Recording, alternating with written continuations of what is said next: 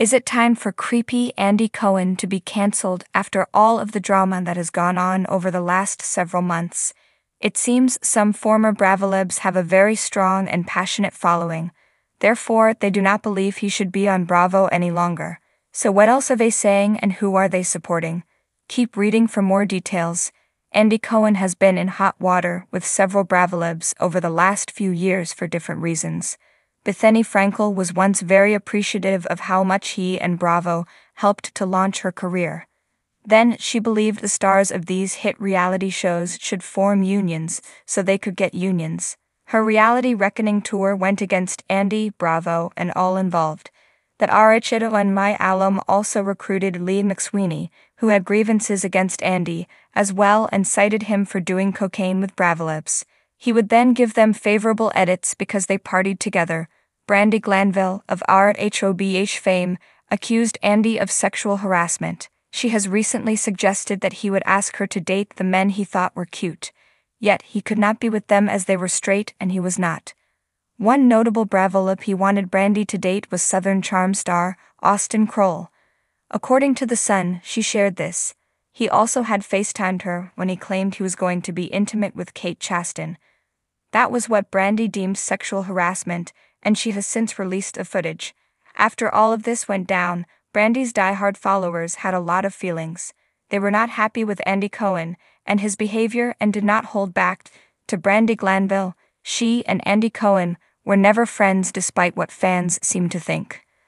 Though some may believe that they had this great relationship, she looked at him as a boss. Furthermore, she was scared to say no to his requests or demands because she wanted to keep working. She did book 2 RAGGT shows, Season 2 and the OG Season 4, which took place in Morocco. Sadly, it likely will never see the light of day as Brandi was accused of sexually harassing co-star Caroline Manzo. This has cost Brandi both money and her health. Do you agree that it is time for Andy to go, or should these housewives also take accountability? Let us know your thoughts in the comments below.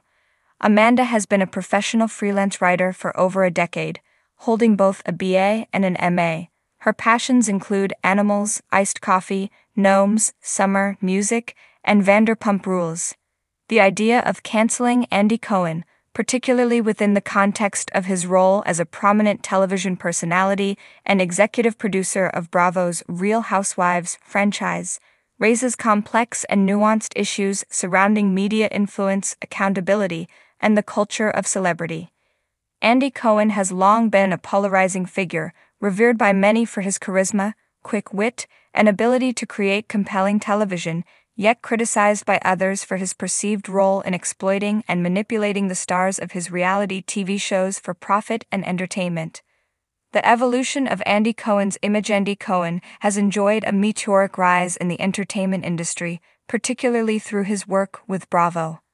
As the host of Watch What Happens Live, Cohen became a household name, cultivating a persona that is both playful and provocative.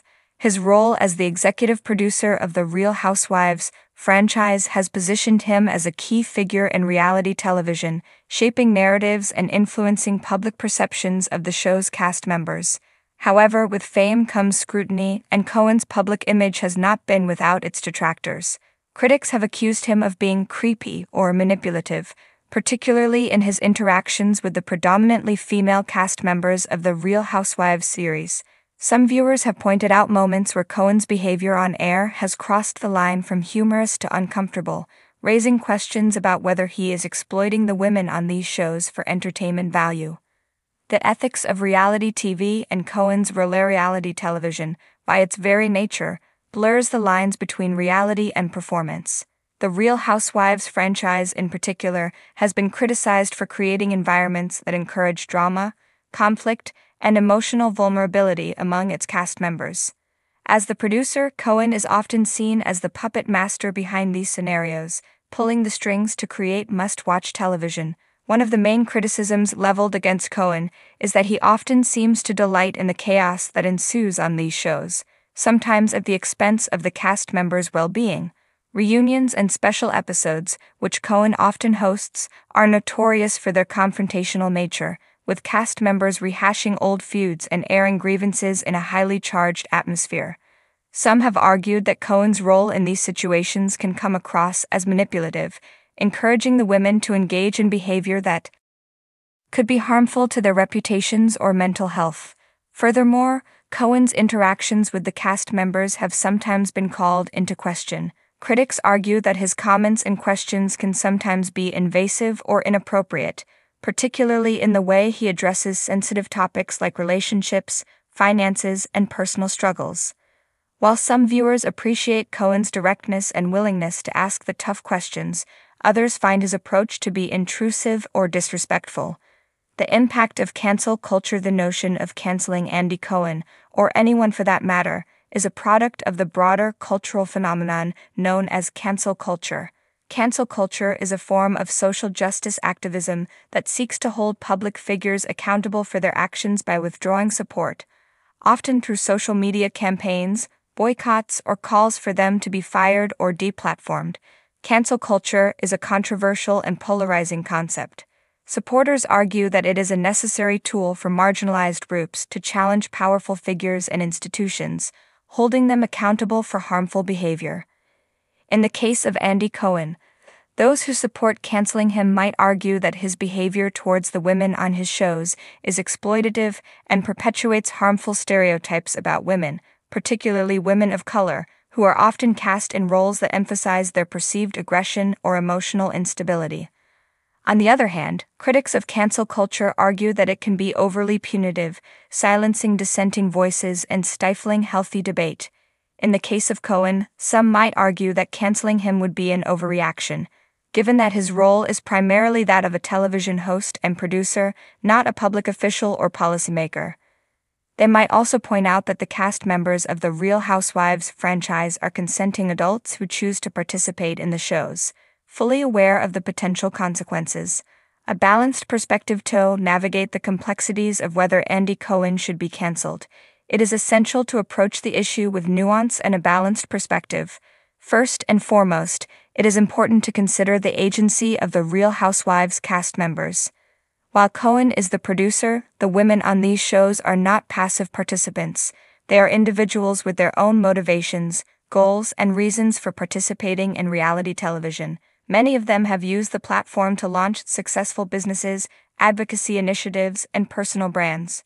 Moreover, it is crucial to distinguish between legitimate criticism of Cohen's behavior and the broader cultural trend of canceling public figures for perceived transgressions. Holding Cohen accountable for instances where his behavior may have crossed the line is valid and necessary. However, it is also important to recognize the potential for cancel culture to become overly punitive, particularly when it is driven by social media outrage rather than thoughtful reflection.